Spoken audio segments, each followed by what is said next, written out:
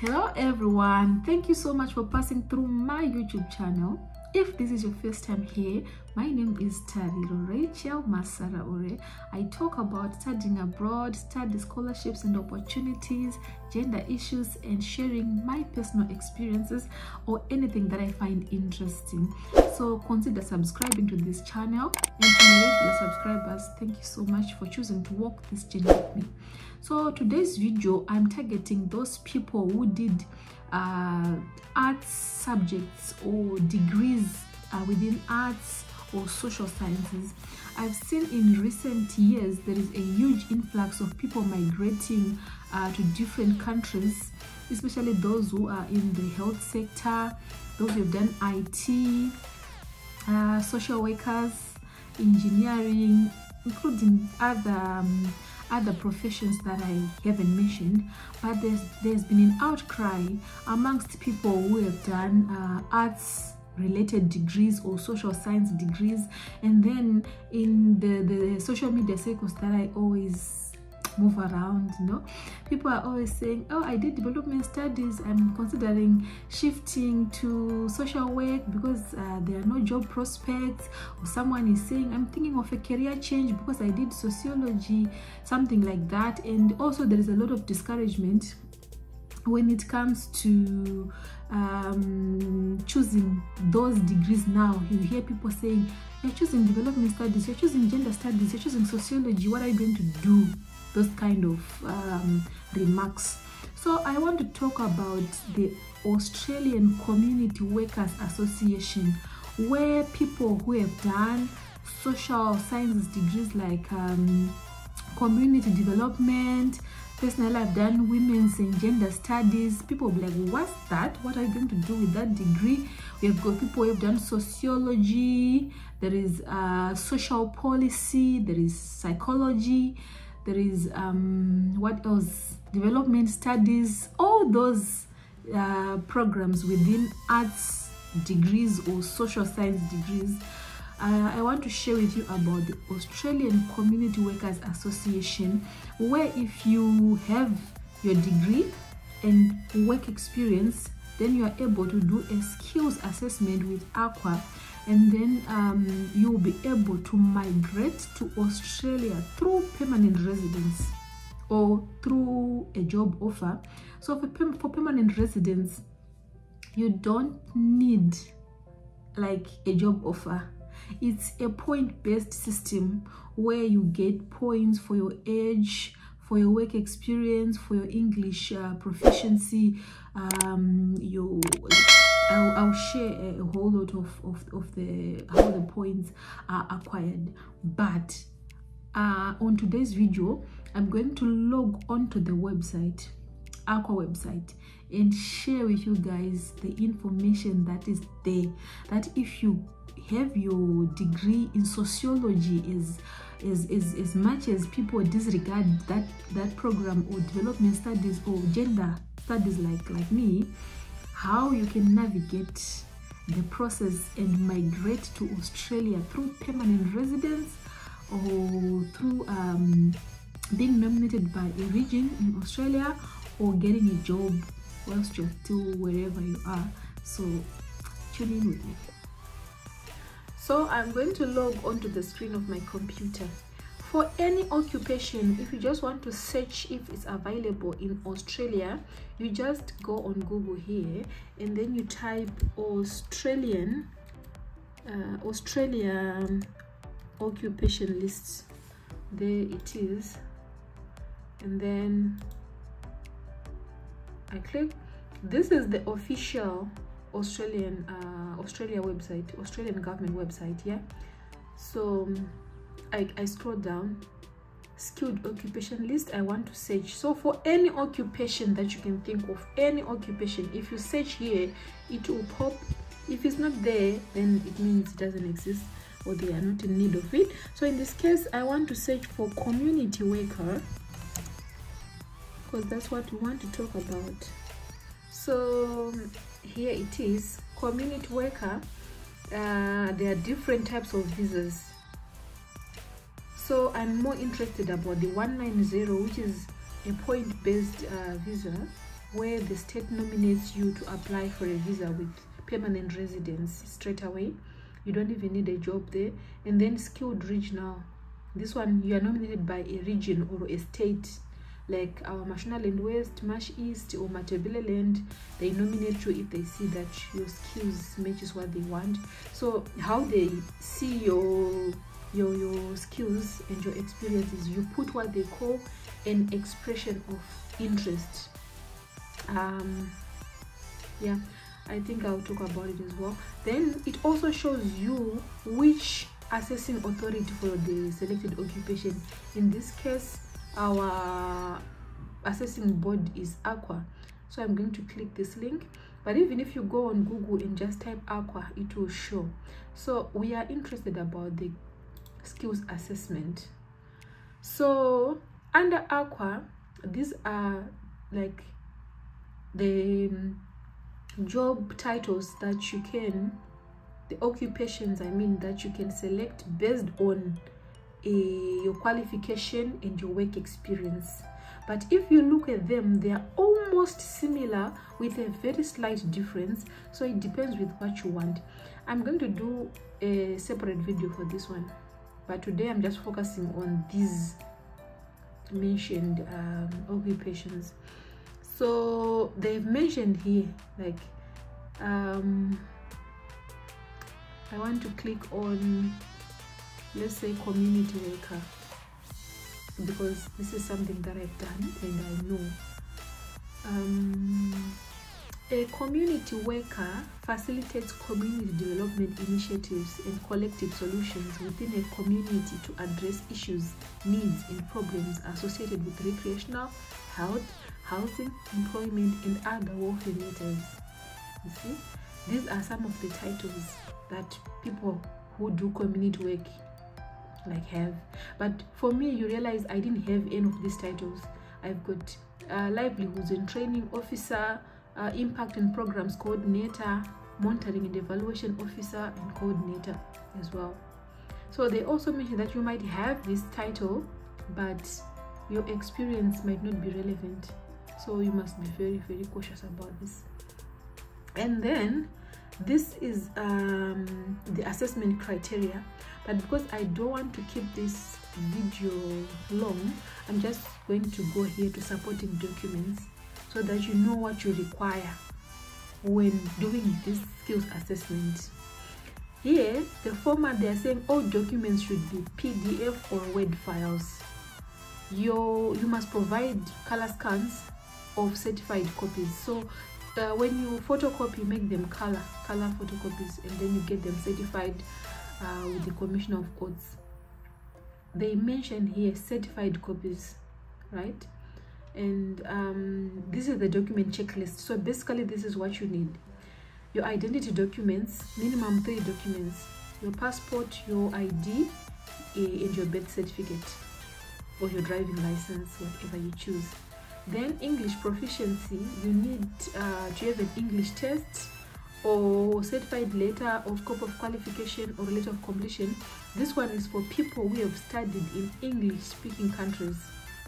And then for those also who have worked in English speaking countries for 2 years, you will need a letter. So you can choose either of these. But if you are in Zimbabwe or in a non-English speaking country, then you may need to write an English test. The English test that they require, IELTS, PTE, and many others, is there on this website. I just can't go back. And then for the qualifications, you need your transcripts and your certificates. That's what you need. Certify them as well. Then they say for overseas applicants, it is recommended that you submit a detailed course outline or syllabus. I know some people who did not submit a course outline or a syllabus and they were assessed and they got a positive assessment. But for me, I did this. I submitted this syllabus, but I made it on my own because the university didn't have it. So I just asked for some course outlines from my former lecturer, and then I tried to compile those course outlines into a syllabus. And then for industry experience, you need to show, you need to have a CV with two references, two referees. Please make this reliable, because they will reach out to them just to confirm if it's true. Then you need to have like a position description. This is more like your job description that shows the relevant experience. You need to put it on a letterhead as well.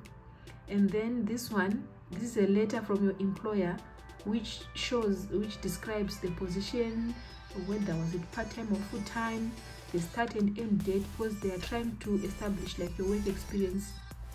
The number of years that they will give you is your experience.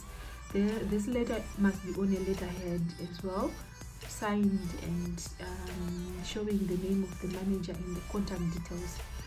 And then also an organizational structure, especially for welfare center manager. But for me, when I did my assessment, I put this organogram as well, just for them to see the structure of the organization. And then industry currents, you choose one of these. Either you click that your evidence is you have got a degree that is awarded within the last 4 years, or position description from the industry, or letter from your employer which is showing all these details. So it's one of these which I believe you already have. And then other supporting documents, some people they choose to put maybe pay slips, or what do you call it, or bank statements, I don't know, but here it's not necessary. Or others they say registration certificate or online, which I think also is not really important. What is important is what is here. So for people who did the degrees that I was talking about, like sociology, community development, social policy, psychology, sometimes we just look down upon ourselves and think our degrees are irrelevant, which is not true. Here they say that for relevant qualification, it has to be a level 5. Level 5, I think it's a certificate or a diploma, I'm not sure, because level 7 is a degree, a bachelor's. So a relevant qualification is one which adequately prepares graduates to perform community work in Australia. It has a focus on providing community and human services, and will typically cover sociology, social policy, human development, and functions including psychological, physical, and social aspects, general and specialized welfare services and systems, work with individuals, families, groups, and communities, communication, basic counseling, and interpersonal skills.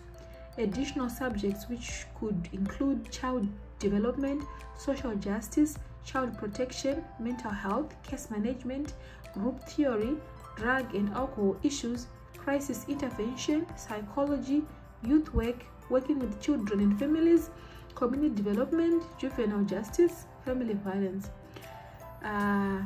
So you see those degrees like development studies, political sciences, sociology, community development. Personally, I did women's and gender studies.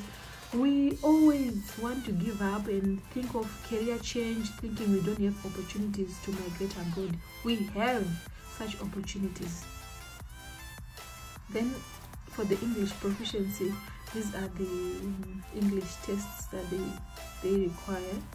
But for those who have studied in English-speaking countries, I talked about this already. You see, so it's something that we can explore for people who have done social sciences or arts-related degrees and have been working with communities to advance any kind of social change. This video is for you. So like I mentioned that these visas are point-based, like you don't even need a job. This is how you get the points. So points criteria are assessed at the time of invitation. Like you need to have a minimum of 65 points. So for your age, these are the points that you can get. And then English language skills, depending with the score, you get points. And then for skilled employment experience outside Australia, these are the points. And then for Australia skilled employment, for those who are already in Australia, you get points. And then for your educational qualification here as well, you get points. And then special education qualification, then you get points as well. If you studied in Australia, you get some points. If you worked in Australia, more points. If you have a credential community language, more points. You've studied in regional Australia, 5 more points. If you've got a partner who has written English, depending with their score, you get also points.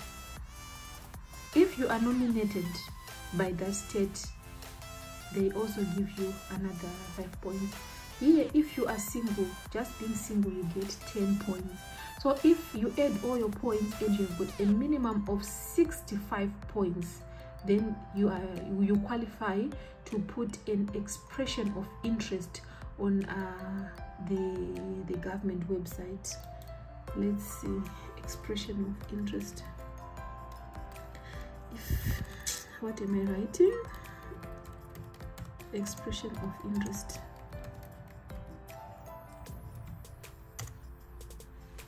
So once you've done your assessment and it comes out positive, the assessment takes 12 weeks anyway. They can ask for further documents as well, so it can delay if in case they need further documents. So once you've got your skills assessment and your English, then you can come here and put what they call an expression of interest. Once you put an expression of interest, it's like a pool where the government or the states or the regions, they get into that pool and identify people to apply for visa. So you realize community workers are in demand in most regions, so you've got a high chance of being selected. If you have put in your expression of interest, you've got a high chance of being selected to apply for a visa. So the expression of interest is done here. So you select which visa type that you want. Once you are in that, creating and submitting your EOI, you just come here and say submit an EOI. Then yeah, you can create an account and do the submission. So the point that I'm just communicating is, for us, we have got these degrees that we think they cannot get us anywhere. The opportunity is there. The opportunity is there. Here you can select whatever occupation that matches your work experience and your qualifications. So thank you so much for watching.